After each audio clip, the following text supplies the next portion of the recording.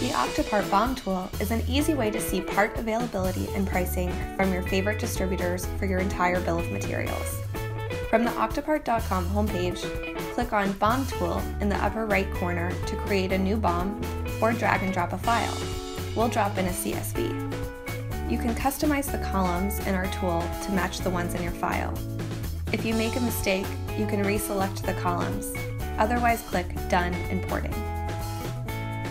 We'll read all the part numbers and quantities in your file and match them to manufacturer part numbers in our system. Colored boxes indicate how easy or difficult it will be to find that part across distributors. Green boxes indicate good availability, orange indicates low availability, and red indicates no availability.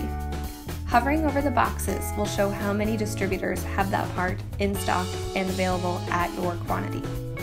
If a line has a red triangle with an exclamation mark, that means multiple matches were found for your part number.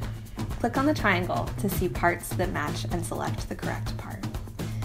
You can save your BOM by signing in on the upper right-hand corner. This will allow you to access your BOM again in the future to see any price changes, make edits, or duplicate your BOM.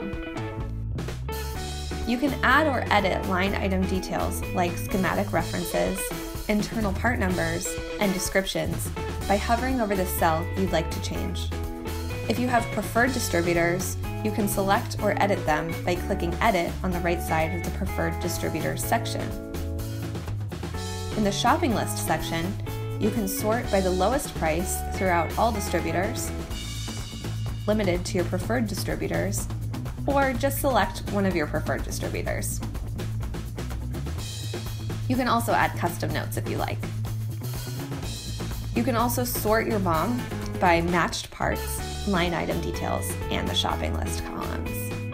In the right-hand corner, you can change the currency, you can change the batch size, which will show you how much a unit of your BOM will change given a distributor's price breaks, share your BOM, edit read-only settings, or disable BOM sharing, or export your BOM as a CSV.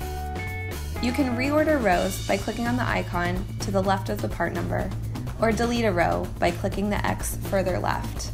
You can also undo the action if it was a mistake.